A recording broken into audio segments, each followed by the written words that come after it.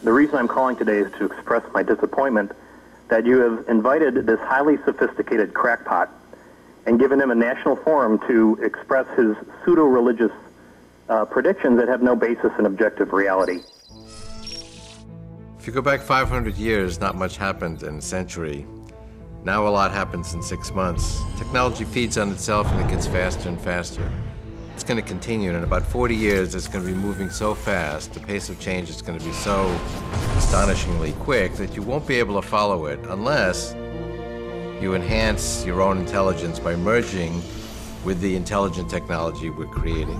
This guy is freaky. He says computers will have consciousness in just 25 years. As we get to the 2030s, you're not going to be able to tell a clear difference between human and machine intelligence.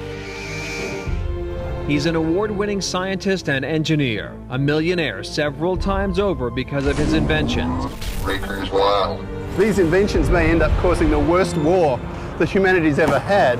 Corporations and governments and societies will be created and destroyed on the back of the technology that this book describes. Inventor Ray Kurzweil thinks that one day humans may be able to live forever.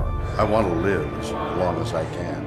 I don't want to die. If following Ray's regimen would put that day off, I'm very willing to do that.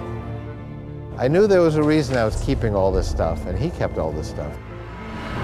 I do plan to bring back my father. It's going to scare a lot of people. The world is changing far too fast. Nothing like this has ever happened to Homo sapiens before. These ideas are going to ultimately change the world. We didn't stay on the ground, we didn't stay on the planet, and we didn't stay with the limitations of our biology. I think Ray is performing the service of a prophet. That's wrong.